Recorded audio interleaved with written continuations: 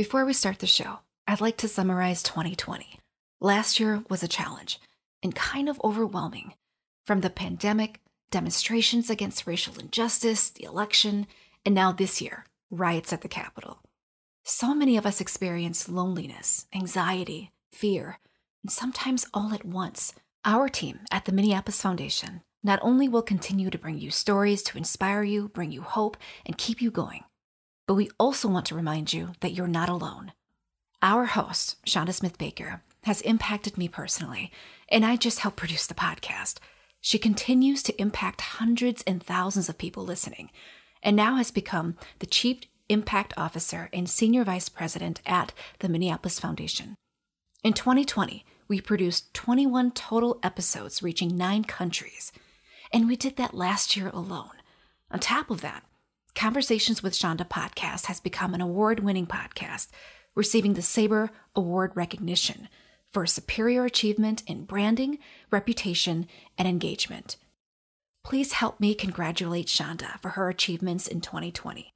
And thank you to everyone at the Minneapolis Foundation and to our podcast team, Darlene Benjamin and Sarah Gilland, for your resilient work. It's been such an honor to work with you. And it's not over. The impact will continue, and we will bring you fresh episodes and help elevate critical issues. On behalf of the Minneapolis Foundation, we wish you joy, peace, and healing in the year 2021.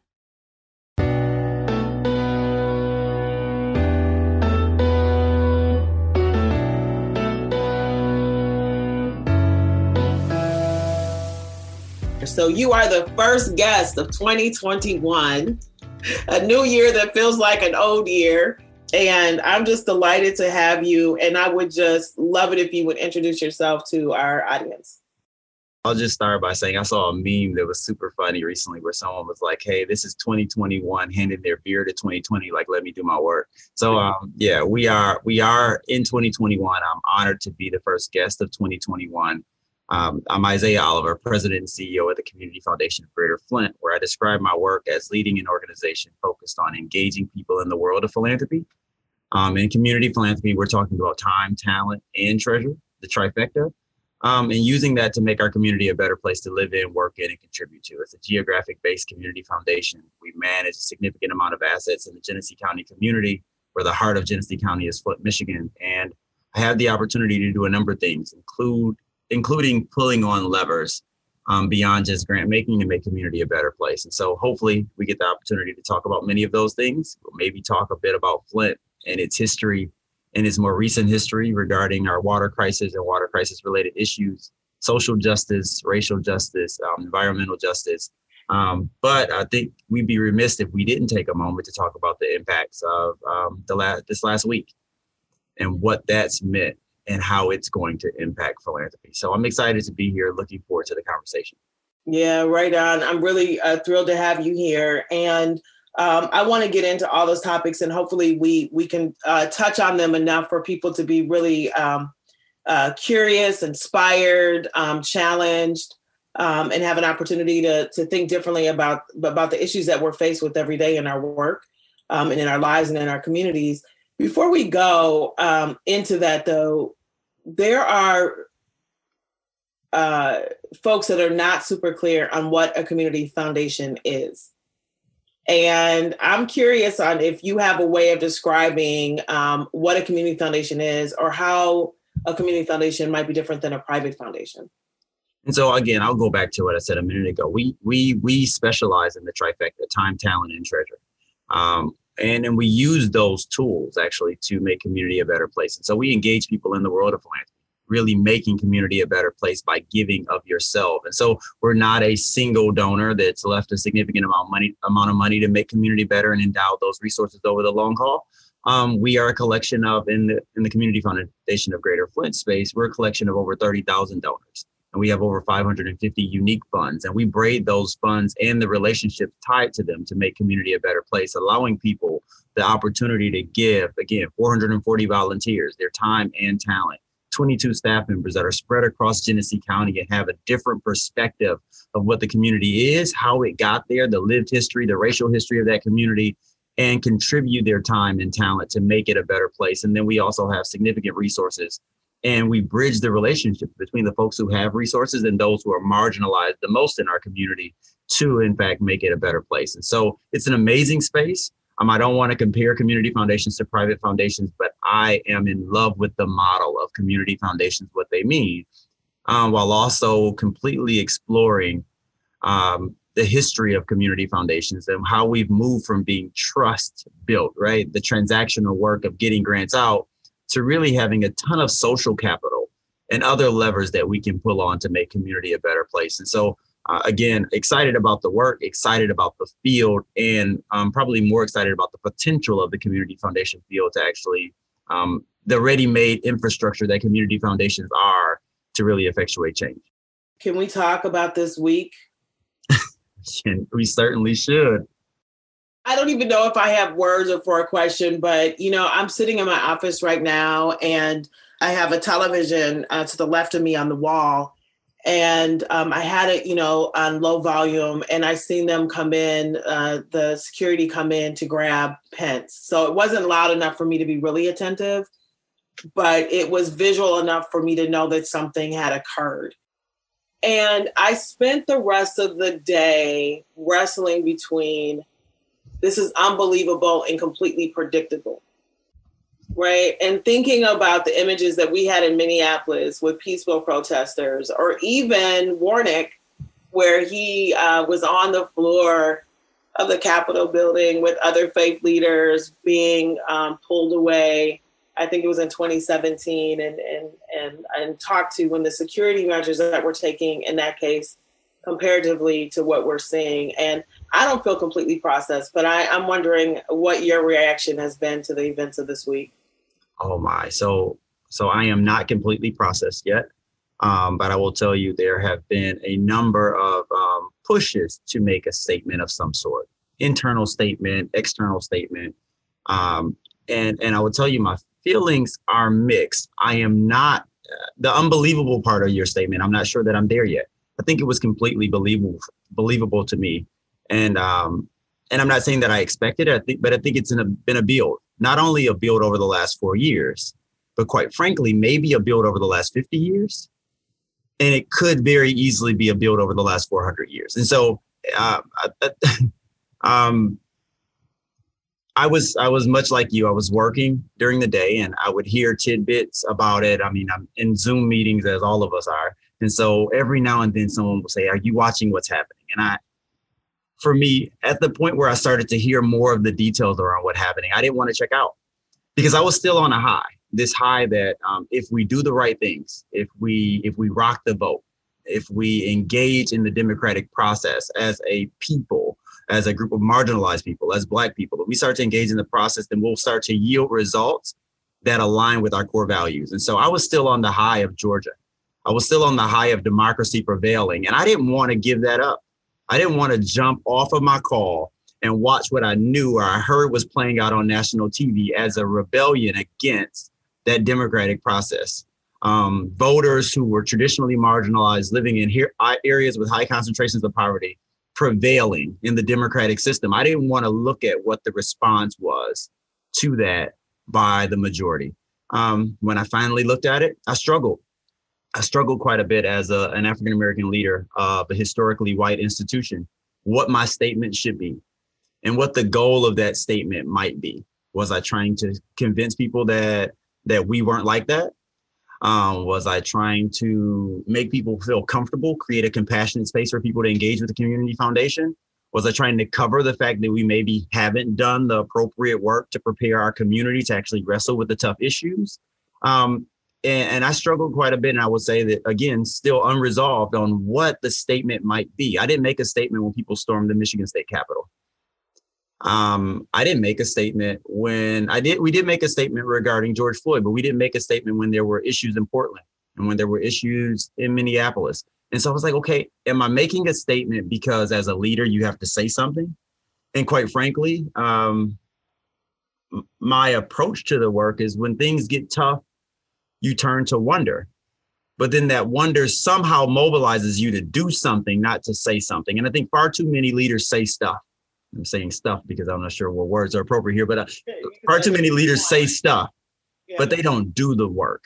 And I didn't want to get mixed in with that group of leaders that was saying stuff, but not doing stuff. And so I haven't released a statement just yet, but I'll tell you the last couple of days have been an up and down, and quite frankly, a reflection of who I am as an African-American male. This is our journey. You get the highs and then you get the lows. You start to feel like you're breaking through the glass ceiling, and then you're reminded that it's not glass at all, right? It's a concrete ceiling and you're not going anywhere. And so you go in and you get excited about Georgia, and then here comes another thing that kind of pushes you back into reality. And I would say, before I close out here, I struggle more with the inequity at play in the responses. And I'll probably struggle even more when I watch the slaps on the wrist that will happen to those that perpetrated these acts. That was more of a struggle to me than the attack on democracy. This was an attack, less an attack on democracy, but a show of all of the systemic inequities that we have been describing for, again, not the last 4 years, not the last 50 years, but quite frankly, the last 400 years.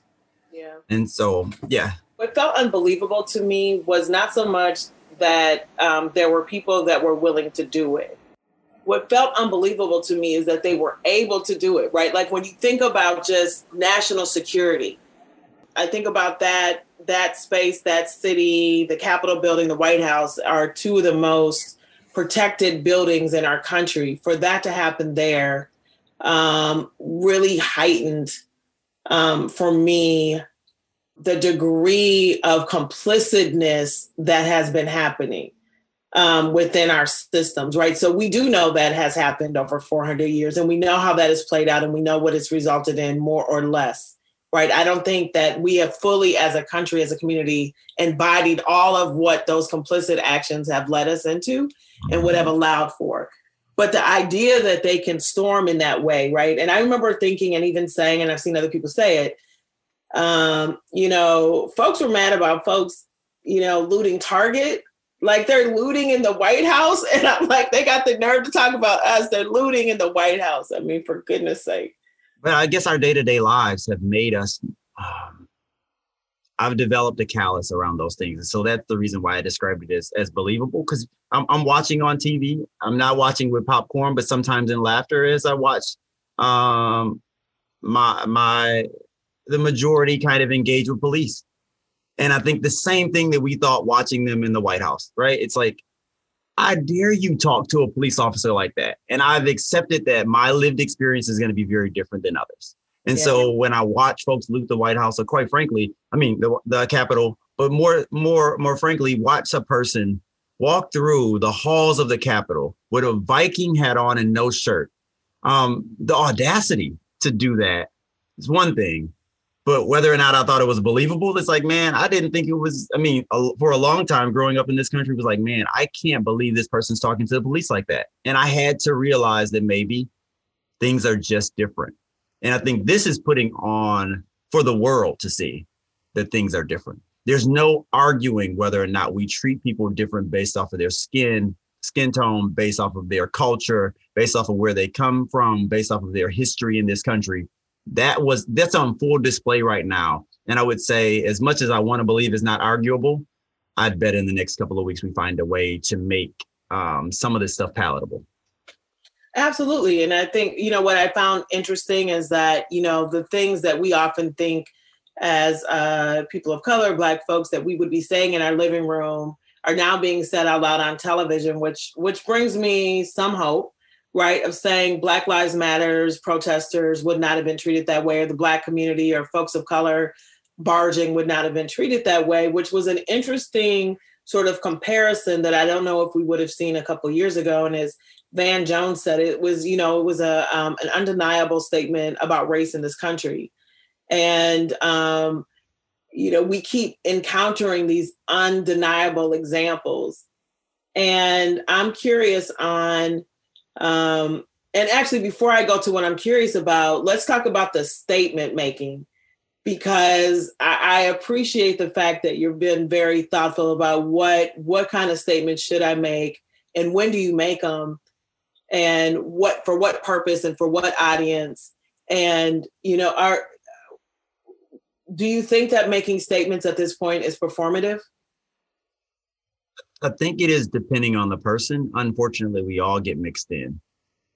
And so I think some people are very genuine in their statements. Some folks are sincerely ignorant about what's happening in the country, but feel like they have a responsibility to make a statement. Other folks are just peer pressure into making a statement. Some folks don't know who they are as a leader, so this is what leaders do. And this is no indictment of anyone who's made a statement, who's contemplating whether or not a statement is appropriate or have decided that they're not going to make one. I just want everyone to feel comfortable that when you make a statement, that action has to follow. You have to align the mission and vision and, quite frankly, the values of the organization behind whatever it is you put out there. Because right now, people are reserving the right to question everything. We learned that through the water crisis in Flint. We're learning that through this racial reckoning right now. We're experiencing that through this global health pandemic. People are saying, give me all of the information. That way I can make the best informed decision for me and my family. And I think we're doing that with every statement that's coming out. And so if nothing more, I'm asking people to be cautious about what they say out loud to the public, because the public isn't just taking it because you say it anymore. They're asking you to do something. At some point, you should be mobilized by your words to do something. In many cases, because systemic racism exists in many of the organizations that are making statements, they're asking you to do something different than you've done in the past. Yeah. Yeah. And there's companies making statements and then still giving significant dollars to PACs, right, that support. So the hypocritical nature of the actions, I think, are being called, and people are paying attention to that. Have you thought at all about, we're seeing people on social media doing incredibly harmful things. The woman that got arrested for jumping on the young man for the cell phone is now facing legal consequence. And then we had, I don't know how many people at the Capitol this week.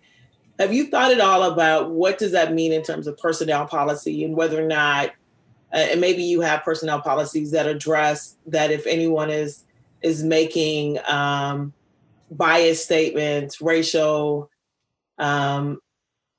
statements, or abusive statements or behaviors within their personal time, how that might impact your employees? Have you thought about that? We haven't had a whole lot of a conversation about that, and it's actually something that we should probably be taking back as we're exploring our policies, our values, again, as an institution, as we continue to evolve and grow, right? The country is, quite frankly, I'm thankful to grandchildren. It's social media and grandchildren that are coming home and asking their parents, their grandparents, those tough questions that they were able to not respond to. Now that stuff is on the kitchen table and you have to respond to it. You have to be thoughtful about it. You have to explain not only your actions, but your intentions to the folks that you love. And so I would say all of those biased behaviors, or many of those biased behaviors, are under scrutiny right now by the folks that you care about. And so I appreciate that. And I think it is pushing us as institutions to be thoughtful about policies that align with those things we believe in. We have not wrestled specifically with that, but we are thoughtful about equity, and more specifically race equity in the work. So how are we ensuring that we create a work environment that allows every individual to learn and grow and prosper and thrive in the role that they've been hired for? And in many cases, we got to be thoughtful about what it means to create an environment that protects people from the bigotry that exists outside of our walls. And so, or quite frankly, we're virtual right now, so that exists in the workspaces that we've created. So I appreciate you lifting that. And that's something we are spending time with, but we need to spend more on.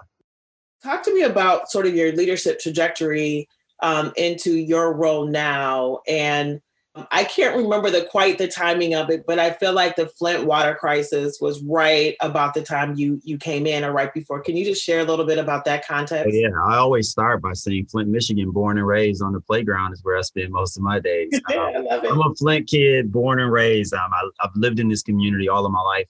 I was very engaged, both politically and from a community perspective. And in 2014, we had just launched a new strategic plan focused on doubling down on community leadership, including pulling on all of those levers beyond grant making to make community a better place. At that point, we were 20 something odd years old. We had built some community dollars, some community endowment. We had some trust. When we called people, they answered. When we called meetings, people showed up. We brought the cookies, they brought the information. And we started to develop a relationship and community where beyond just dollars that we gave out, we were able to make a difference. one thing that we were light on was really our strong community connections and understanding community in authentic ways. And an ability to amplify resident voices because we were, I mean, you've heard it before, power and proximity, but we weren't proximate enough to amplify those voices. And I was put on to the Community Foundation team as Vice President of Community Impact for that purpose. My predecessor was very thoughtful about what she brought to the organization and what gaps existed. And one of those gaps was really authentic connections in the Flint community specific. Again, we serve all of Genesee County, but Flint was 100,000 of the 415,000 populace. And so and if we think about equity in our work, whether it's literacy or access to healthy food or Flint Women and Girls initiatives, our focus was on those marginalized the most, which was Flint, Michigan. And that's where we had some gaps in connections. So I was brought on with no philanthropic experience. I understood community. I love community. I was of community, but I knew very little about how to make a grant. I had some experience in writing grants, and I had some relationships in this space as a result of writing grants, but that wasn't my expertise. My expertise was connections. And I came on and I was focused on learning or understanding philanthropy, as opposed to coming in with philanthropic experience. And soon after, I came in summer of 14, we started work on literacy and really doubling down on that community leadership capacity that was necessary, doing the professional development to get me connected, all of the boot camps that you go through with COF or CMF, and I'm using all of these different, but so I'm going through all of that process. And then late 2015, we start hearing our residents talk about the impact of water and water quality. And quite frankly, a number of leaders, community leaders, and I would say, including myself, did not give it the attention that it deserved. And this is me taking some responsibility for even my actions as a leader in community. It's like, okay, I hear it, but maybe that's just a water main break, or maybe that's just a switch, or maybe that's just a mild byproduct, right? And so we would make excuses for these residents who had voices, but those voices weren't listened to or weren't amplified. Because all too often we say we're going to give residents voices. No, they have voices. We just don't listen or ignore, or oftentimes put them in a box and don't respond. So the voices were lifted, but we weren't listening. And so we really got engaged in the work in early 2016 after Dr. Monahan and Tisha really lifted the veil on it, started to show real data. The scientists started to validate the points and claims of the residents, and people started to fall in. And we started to push against state government in the reporting that they were doing as compared to reports that were coming from the scientists. And our work doubled down because at that point, we thought we had relationships that were developing with community. And we were reminded that folks who have reserved the right to question everything were questioning everything, not just state government, not just federal government. They were questioning $250 million endowments that were held in downtown Flint that may not have reflected the community that it served. They were questioning $2 or $3 billion private foundations that had done great work over 90 years. They were questioning whether or not they were there for the people, and rightfully so. And it didn't only change the way we engaged in the work, but it really made us change the way we showed up to the work. And so we were, obviously completely changed forever. We really started to double down on equity. We really started to think critically about what role race and race equity played in the water crisis, and quite frankly, crisis and post-traumatic kind of issues that happen in communities. And we are a new organization, not only because of my leadership. I became president just under 4 years ago now. I was at the Community Foundation for 2.5 years when I applied for the role of president. And I've been in the philanthropic space for just under 7 years. It feels like 21 years. And to be honest, Chanda, I didn't think I would make it this long. I felt like it was quite the radical. Yeah, we've had that conversation. I didn't think I would make it this long. But I'm happy to be in this field, in this space. I wake up every day and go to sleep every night thinking about how to make my community a better place. And I get to go to work, quite frankly, in my basement these days, with the tools and staff and the volunteer capacity and the board support to actually do something positive. And so I'm thankful for the opportunity. But yeah, my road into this space, and I don't know what my future is in this space, but I'm hoping it's great.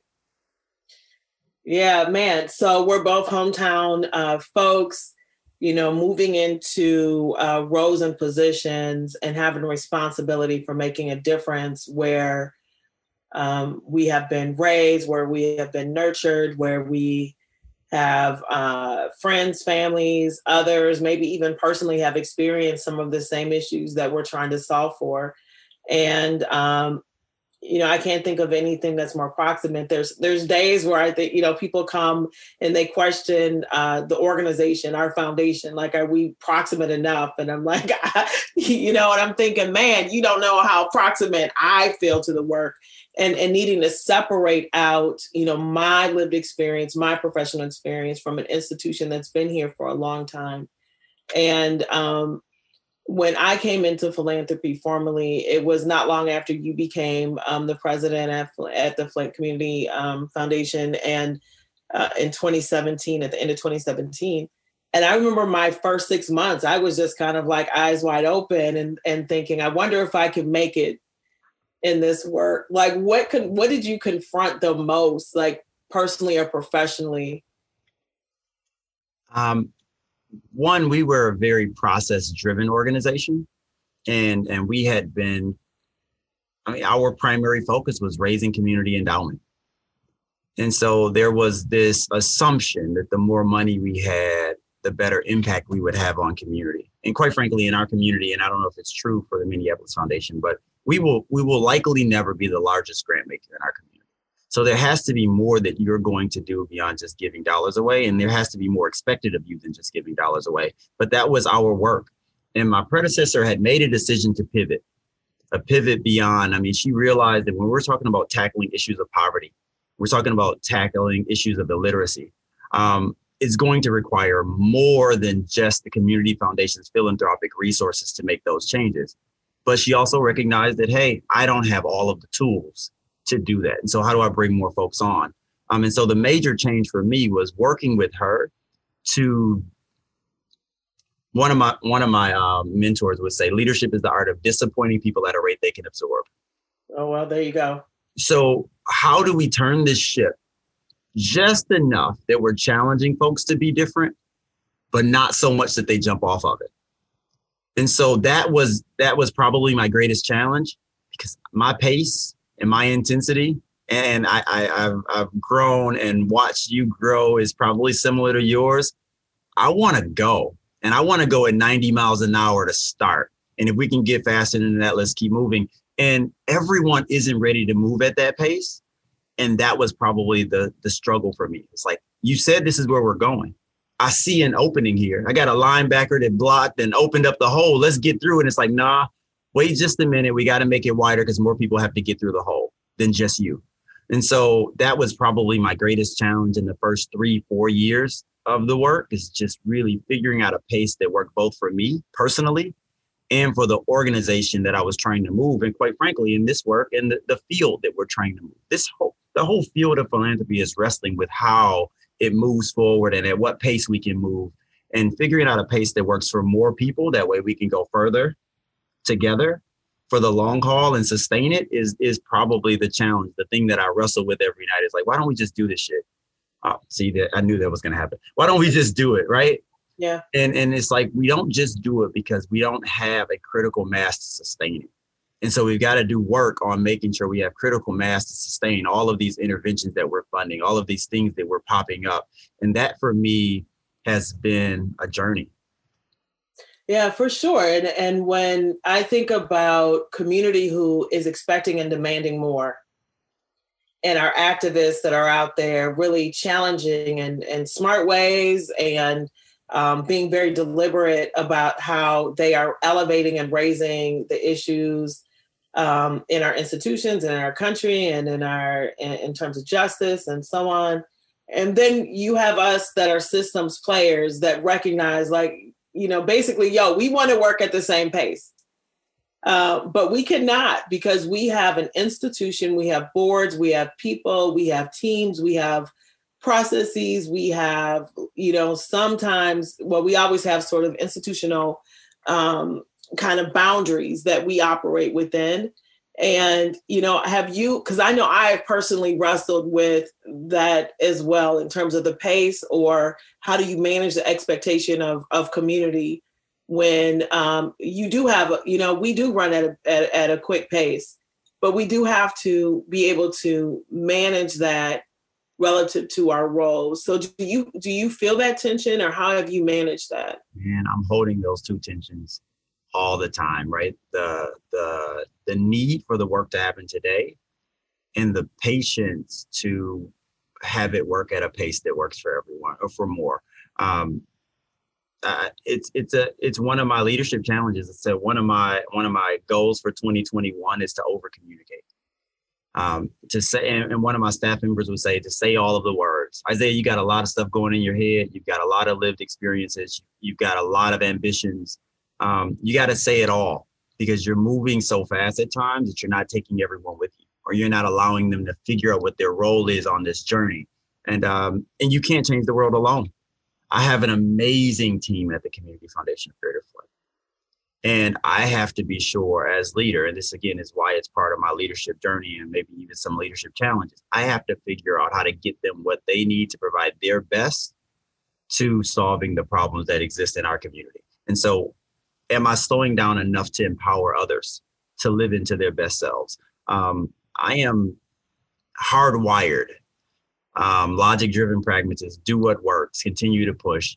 I would tell folks that I'm also not as creative as people think I am. I'm just like, I'm not that creative. I'm just the first Black dude to ever be in this role. And so I see the world different than any of my predecessors. That doesn't mean I'm creative. That just means that you've never seen this shit before. And so really pushing at folks to understand who I am and what I'm bringing and understanding my own gaps. That way I'm slowing down enough to feel those appropriately. That way, as a leader, I'm actually showing up as my best self, and I'm also allowing space for other people to do the same. Yeah.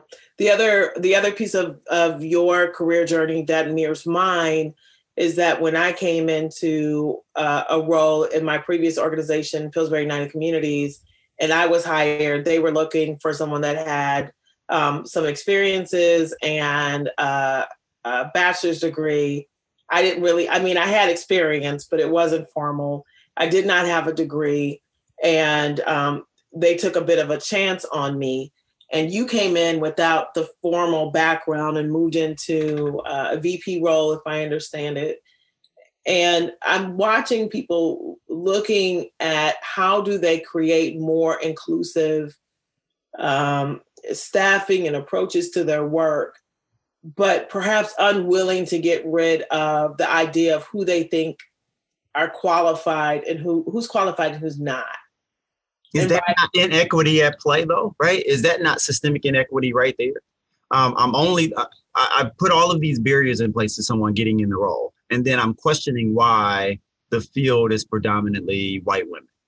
Well, and I'm questioning why of this large group of white women that are in the field, why only or mostly white males get the CEO role, right? Just if you're asking these questions, what are you feeding this system to yield the result that you're getting? And quite frankly, it is in many cases the hiring process. What are we looking for? Very rarely does a person say, you know what, I need a VP of philanthropic services or a VP of development, but I don't need a person who's raised money before. Right? I'm looking for a VP of community impact or grant making and community leadership, but I don't need a person who's never made grants before. So what are we really looking for? What are we looking to change in community? And how are we outlining our hiring processes to get us to that end as opposed to what we believe? And I think it requires that we trust that our understanding of the systems, our understanding of the role might not be the only understanding of the role, and be thoughtful about what we're trying to get out on the other end. We're trying to get a person who understands community and we trust that they can learn philanthropy. Sometimes we play this up that like philanthropy is the hardest thing in the world to learn. And so you got to come in with philanthropic experience to operate in this space. The greatest blessing that I've had in this space was probably not understanding philanthropy and having the opportunity to learn it as it was transitioning from the trust model or the development model to the community leadership model. And the other blessing that I probably had in this space is that I never had to assimilate to the associate program officer, program manager, program director roles, where I was able to sit in a system, not be able to influence the decision-making, where when I finally got to a VP or a presidential or executive role, people didn't see 10, 15 years of me assimilating to what philanthropy was during that time. And so no one's calling me out like, you sat here for 10, 15 years and watched this happen, and now all of a sudden, You want to write a statement about Black Lives Matter? Yeah. Did you care before that? I don't have that burden because I was never in leadership before. I came right into leadership. And so those are probably blessings, and we have to figure out how we ensure that folks, if my ceiling should be the next person's floor, how do I ensure they don't have to go through that same experience in order to have to demonstrate leadership in the ways that it should be demonstrated in 2021 in philanthropy. Right. Let's talk about the other levers that you use. And I often say I did not come to the Minneapolis Foundation to do grant making only. I came to lend leadership, to lean a perspective, to change the way that things work, to offer my perspective and talents. That's me personally. But when I look at all of the other things that we're able to do, it's quite exciting. And so I'm interested to hear, how you think about other levers that you can use to move change in your community. Oh man, so I'm gonna give a quick story. I'm an '80s baby, grew up in the '90s, and so Atari, Nintendo, Sega Genesis, that's my world, right? And so I use this Sonic the Hedgehog analogy to kind of describe the way that we do our work, or the way that I lead in our work. And so if you know the game Sonic the Hedgehog, do you know the game Sonic the Hedgehog? Okay, so in Sonic the Hedgehog, you go around collecting rings, right? You collect these rings throughout the game, and you go through multiple levels. And then ultimately the goal is to stay alive until the end of the game, right? And then to conquer the last level. Oversimplified, but that's the goal of the game. Along the way, you collect these rings. And these rings allow you to do certain things like run into spikes and not die. And so you go around, you collect these rings. And when you run into a spike, you lose some rings, but you don't die. But then you collect some more rings and you run into a spike and you don't die. But you don't die because you've collected these rings or this social capital. And so what I feel like I've had the opportunity to do, and I've been able to leverage, because the Community Foundation has been doing it for the last 32 years. I'm only 39 years old, but I've been able to collect my own personal social capital. I was on the school board. I was on the hospital board. I've been able to collect social capital in my community, disconnected from the work at the Community Foundation. But the Community Foundation, again, has a significant amount of assets and 22 staff members that also have been collecting social capital across community. So beyond just our grant making or our financial capital that we get to bring to the table, we bring some social capital to the table. And so when there's a question about whether or not race should or should not be included in a conversation with the president of the chamber or the mayor of the city or the president of the hospital, I can go into those conversations armed with some social capital to spend, that when I say, listen, we got to talk about race. And if we don't talk about race, it's a complete miss. And I'm not going to continue to come to these meetings if we're not going to center race in the discussion. I spend a little bit of social capital in those conversations, but I allow that conversation to continue with me there. And I can say I'm not coming, and people aren't going to not invite the president of the Community Foundation to most of these meetings. You know this world. So I'm spending social capital to continue conversations. That didn't cost us money. That wasn't grant making. That wasn't development. That was really spending on those things that we've developed over years alongside our financial resources, alongside giving hundreds of millions of dollars away in our community. We're building this capital that we can spend, and I don't die from it, right? I spend some coins, but I don't die. And when I'm able to leverage, now we got a mission and vision that I agree with. We got values at the Community Foundation that I agree with. So I'm willing to give my social capital to the Community Foundation and leverage it to make community a better place. And so you start to pulling on all of the levers. All right, you start talking about insisting on racial equity in meetings, in conversation. You start talking about amplifying resident voice. Well, I don't want to hear it. Well, if you don't want to hear resident voice, then I'm not going to be able to show up to these meetings anymore. Or I'm going to insert it whenever I'm around you. And I'm going to spend some coins on that. I'm going to spend some rings, but it's worth it. Or when we start talking about authentic resident engagement in our work, or advancing policy agendas or policy decisions and changing the way systems show up for people beyond just philanthropy. We're spending social capital in those spaces. And those are the levers that we have to pull on. But the way that we do it is really by thinking more about what we bring to the table than just, grant making and development experience, and maybe even the number of people we engage with. You've said a little bit about the transformation of philanthropy and kind of the future of it. Where do you think the future of philanthropy is heading? Or where do you think it should head? Is it heading where it should head? Man, I want us to take some risk. I mean, I really want to see the field be the R&D. I mean, we found ourselves playing in this space. And out of necessity, we've been playing in these spaces, filling gaps in state and federal resources that aren't available in our communities. Beyond our responsibility to do those things, which is really boxing above our weight class. We're punching above our weight class, trying to address issues of poverty. And we have to push for some type of equity in the way that the federal government applies resources to our communities. The state government actually deploys resources in our communities. I'd also like for us to really move to a place where we are being the R&D of community strategy building and engaging with residents and what they want to see happen in the communities that they live in and they serve. That's a space that I think will be amazing, but we also have to balance that with our current reality, that there are many gaps that exist in state and federal resources and state and federal policy decisions that impact resources to come into our community that we also have to leverage. If we could do more things to try out that new, there's this idea of chasing squirrels and silver and chase like the silver bullet. There's no silver bullet. It's more like a silver buckshot. And how do we allow people to shoot the silver buckshot and figure out how we fund or support with our social capital those things that they're trying out? That would be an amazing space to be in. I'm not sure how far we are from being in those spaces, but that's the world that I would love to be able to work in.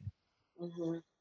What has it been like for you being a young Black male in a country where we have been seeing the George Floyds and others be murdered without justice, and being in a leadership role where people are also looking for responses while you maybe are feeling and wrestling with it yourself as a father, as a Black male leading? What has that done to you, or how have you navigated that over the last year specifically? Because it's been a rough year. Man, I've been blessed, and I don't know if it's my mom, which I would definitely give some credit in who I am and how I show up to. I don't know if it was my predecessor who offered a space for me to bring my 100% true self to the office every day, and I've grown comfortable doing that. I don't know if it's the environment that I grew up in, Flint, Michigan, where you are who you are. Your social capital is right. I mean, your social circle is right around you, whether it be at the grocery store or your church or whatever. Like, I'm so close to my safety net that I can see it, I can feel it. And just before COVID, I engaged with it often, but I'm very comfortable speaking my truth. And I was before I became president of the Community Foundation. I continue to be that now. And so when the George Floyd murder happened, my staff actually helped to draft the statement because I didn't want to make a statement about it. I was hurt. I was emotional. I wasn't prepared to represent the organization in that space. I was prepared to represent Isaiah. And I reserve the right to say that I don't have a statement to write, but I think everyone here, a very diverse staff, have perspectives on that. And we should say where the Community Foundation stands, not where Isaiah stands, because you might not even want to hear it, to be honest. Because I thought it was complete bullshit. I thought the way we responded to it was terrible. I thought the way I thought we could have done more. I thought we weren't thoughtful about the folks who were rioting and why they were doing it. I mean, I had so many feelings that all of our stakeholders wouldn't have agreed. Mm-hmm. And I would have maybe received responses from board members who trust me and support me as a leader, but may not have agreed with my personal perspective. And why go there if I don't have to? No one was telling me I had to make a statement, so I didn't. As an African-American male in this space, I find myself very blessed to be comfortable. And I would say the folks who have poured into me over the years have offered me the space to be my 100% true self. And quite frankly, it's the reason why I wasn't sure if I would make it in this field, because I wasn't sure I'd get that kind of support. Mm-hmm. I wasn't sure that people would allow me to be Isaiah every day when I come into the office and every day when I show up into meetings. Yeah, there's a lot of people that feel like they cannot come in an authentic way into places and spaces that they're working. And so do you have, I think you and I both have been nurtured in community, and as a result of it, and our stick-ness with it, and that we have good communities of support that allow us to continue to grow into our authentic selves. And they will check us if you're, like I will get checked if they think I'm not. But I recognize that not everyone has that. And as we have, people coming into the work, younger people of color, or people that are just, really wanting to be bolder in their leadership, what advice do you have about how you structure around that? Man, it's interesting. You got to know your circle. You got to know your support. One, and you have to acknowledge the privilege.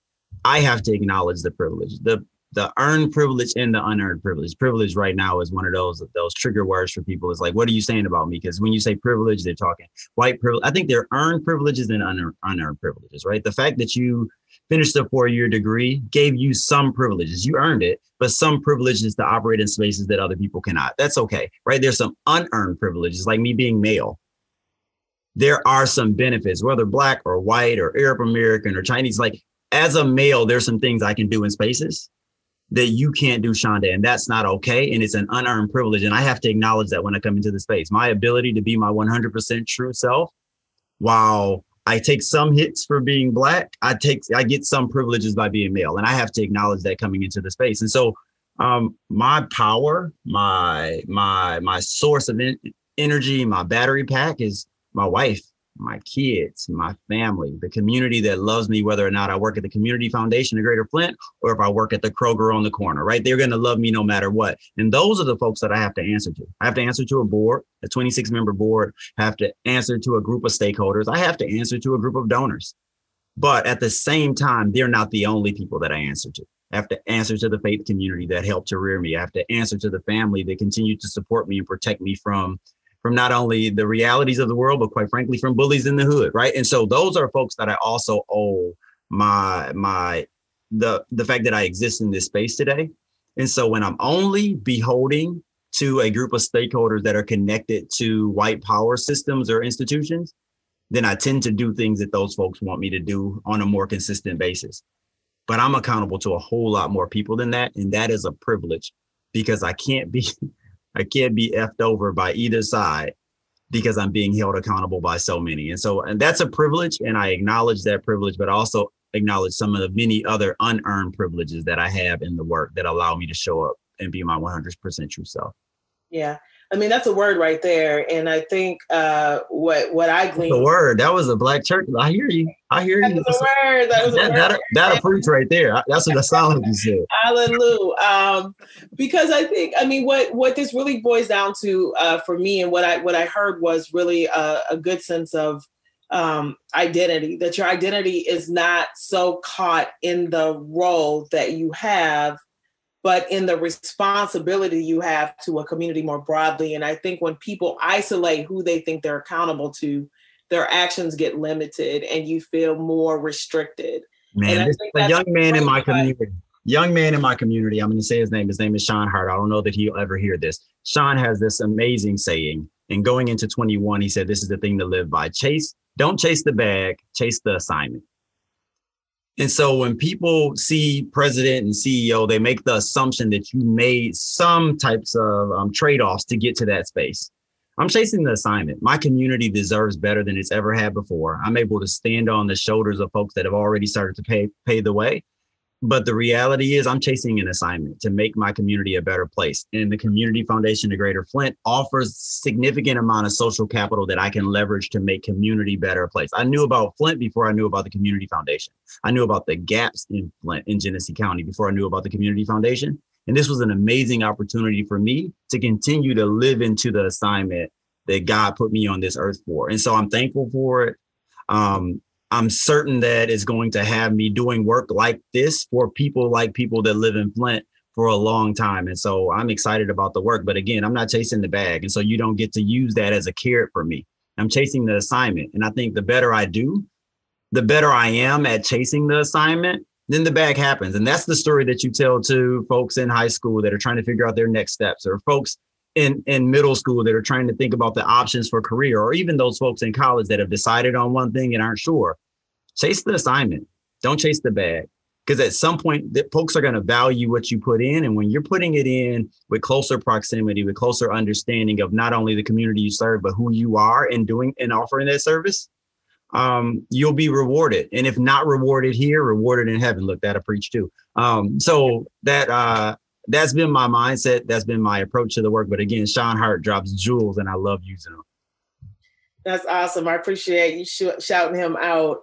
Because there's so many gems that come from community. Like, I mean, I get like my greatest awareness sometimes from just listening to one little thing dropped in a conversation. And I'm like, man, that's what I needed to hear. For our partners and allies in the work that maybe have not had the same lived experience and community experience that we've had, that are trying to figure out how to be more proximate and get closer to the issues and understand some of the gaps and things that we grew up in and that we did know before we knew the Community Foundation. What advice do you have to them? Oh, man. So one, for anyone who's saying, that Isaiah approach to the work, we don't want it, then just obviously hit mute now, because I'm not going to offer anything great. But if you believe that you need a Chanda in your organization, you believe that you need an Isaiah type personality in your organization, and not just as president and CEO, but at any role in the organization. It exists. Go and get it. Point blank, period. It exists. It exists in Minneapolis. It exists in San Francisco. It exists in Washington, D.C. It exists in Houston. It exists in Saginaw, Michigan. It exists. That community expertise, that community proximity exists, but you have to go get it. And you have to be unapologetic about shaping your process, whether that be a hiring process or an engagement or volunteer process or whatever process you're going to. You have to be willing to shape that process to get what you want. If you want community proximity, you might not be able to say, I need a bachelor's degree and 10 years experience, and I need a person who understands philanthropy, or a person who understands grant making or nonprofits. Or, I mean, you might have to say, you know what, I'm going to strip all of this down. I'm going to get a broad pool of folks, and I'm going to be very clear on what I want. I want community proximity, folks who understand marginalized populations, who live in areas with high concentrations of poverty, who are connected to the issues directly. You might have to say that in the job description to get what you want. But again, I tell you, I can almost promise you, as long as there's a middle class, a very higher class, and those folks who are marginalized the most, that experience and expertise exists, but you have to be unapologetic about going to get it. Yeah, and I guess what I also hear in that, and where I think I was asking and framing the question around, is not necessarily where you answered it, which I appreciate, and that is the number of people that will call me or say, I'm trying to understand the issue better. I want to get more proximate. And so they see it as themselves. So what I'm hearing now is basically stop centering yourself as the one that has to be proximate, and surround yourself by proximate people. Oh, yeah. Therefore, you will learn and grow and have what you need, because no matter how much you want it, you'll never have more than the people that have lived it. Is that what I heard? Oh, man. So yes. And if I was answering that question the way you intended, I would say fill your gaps. But that requires that you know who you are, and you know what you bring, and you know what you're capable of. And you're not capable of having my lived experiences. You're not capable. I've lived my lived experiences, and my journey is my journey, and your journey is yours. And so you can go back 39 years to try to live my life, which is probably not possible to go back and live someone else's life. So why not just pull me on board and allow me to fill the gaps appropriately? But it requires that leaders know who they are and know what they bring and understand their gaps. Some people call it emotional intelligence. I don't know what to call it. I'm just saying, know you. Yeah, some emotional and social intelligence never hurt nobody. Do you think philanthropy is doing a good job in pulling in community experts and listening? I think we've got a lot of work to do, but I will say we have made we've made a pivot to understanding it's a necessity. But now people are trying to figure out how to operationalize it. And I think that becomes one of the issues, is because we want to create these processes that are equitable. And then in some cases, we get so excited about creating equitable processes that the goal becomes creating an equitable process as opposed to creating equity. And so I think we've realized that we need it, and we're trying to figure out how to operationalize it. And time is of the essence. And sometimes you've gotta I'm going to say you got to skip the process. Make sure you take notes when you do that. But sometimes you got to skip the process and get what you need and then write it down afterwards. And I would just encourage people to really get what it is they need to move and make the pivots a little quicker. Obviously, I talked about pace earlier, so you got to figure out what pace works for more people than just yourself. But I think we get enamored with process and equitable process and sometimes lose sight of the goal on the other end of equitable process is really having equitable solutions. Yeah. What are some tangible ways, if you don't mind sharing, that you build community voice into how you do grant making at your community foundation? Oh man, so we have over 440 volunteers. We've made a decision to empower our volunteers to make decisions that are ultimately ratified by our board, as opposed to them coming to it. And we've codified that in the language, we've codified that in our bylaws and our grant making processes and policies. And so, it's a little bit different than others, and some folks aren't comfortable with it, right? They don't understand what ratification of those things means. But we've made a conscious decision that if we're bringing you in and giving you some cookies, or quite frankly on Zoom these days, but engaging you to help us make decisions on behalf of community, we've got to empower you to make those decisions. And so when our board is looking at that, they're not looking to see if it was a good idea. They're looking to see, did we go through the due diligence process? Did we ensure that it was a charitable organization and a charitable cause, right? But we've empowered our volunteer groups, our geographic affiliate groups, to actually make decisions on grants that matter in their community. And that's a way of not only amplifying voice, but sharing power. I live by this idea that there's only so much power. We're not going to increase the amount of power. If 100% power is what it is, somebody's got to give up power in order for someone else to have it. You can't just say there's more power available. We're not creating new power right now. And so how do we make sure people have Tanya Allen, who you all just received, and I'm excited for you all in that. She has this thing where she says, we know the opposite of advantage, or the opposite of disadvantage is advantage or privilege. So what advantages, special advantages or privileges are we willing to offer to marginalized populations? And I think she said Black people in this moment at this time. And right now, one of those things is not sharing power, it's giving power. How do we give the power that we have today to folks who don't have it? That way they can actually be part of the decision-making process. And for me, that's part of amplifying the resident voices and showing that they matter. Giving them wingback chairs and not fold out chairs where they get to come for a minute and then when they leave, we fold it up and lay it up against the wall. No, you get to sit here. You get to be here, and your opinions about what we do as an organization matters, and is codified in the language. We put it in the bylaws. We put it in the policy. Yeah. Tanya Allen coming in as the president and CEO of the McKnight Foundation. I think she might shake some stuff up. If you're thinking, I'm almost assuring that that's going to happen. She has been an amazing advocate for those who have less in the state of Michigan, unapologetic about that. And I'm looking forward to what she's going to be able to do at the McKnight Foundation. She deserves the stage. And man, are we excited as Michiganders to have that actually going to you all in Minneapolis to kind of share the wealth. Yeah, I'm really excited about her coming too. As we get ready to close, I want to just ask you, is there anything that I haven't asked that you would like to share? No, I would just say thank you for allowing me to share in the platform with you. You've created an amazing platform. You've leveraged the social capital that you have and that the Minneapolis Community Foundation has to actually get messages out and word out. I've listened to a few of the podcasts to prepare for today, and you all are doing amazing work, and you are doing amazing work. And so just thank you for allowing me to be here. Yeah, thank you. Thank you for that. And, one of my measures of success are, am I adding something that wasn't there before? And I feel like I've been additive to the space. In this time of racial reckoning, which we talked some about, I think I'm in that pause phase, right? Like not so much pause, but this idea of let me, I say this often, let me get to the balcony, let me think, let me recalibrate, let me manage the emotion around the work that's driving the action in a time that I think bold leadership is required. And I appreciate the boldness that you bring and authenticity that you bring into the work. I look forward to running it into you when we can meet again at one of our national spaces.